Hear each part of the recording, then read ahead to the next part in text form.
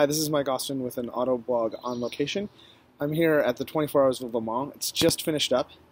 I'm actually staying on the track at a place called the Nissan Hotel. Nissan took an entire soccer stadium and turned them into hotel rooms with tiny little cubicles and a little bed and a very dark red light. They're not quiet at all, there's no roof, but it does the trick. We're here at the track. It was a 10-minute golf cart ride into the track. You couldn't ask for a better location other than camping. Which brings me to Le Mans in general.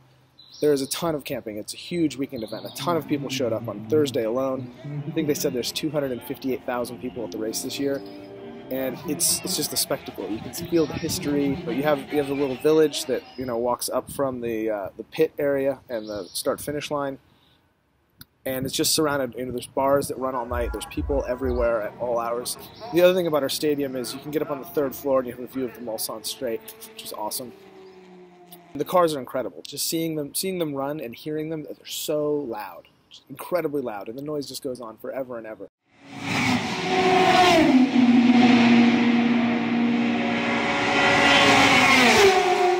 Before the race, we got to walk the pits because we have a media badge, and you just see all the garages, all the technology. And if you love racing, you have to go to Le Mans. For Autoblog, I'm Mike Austin.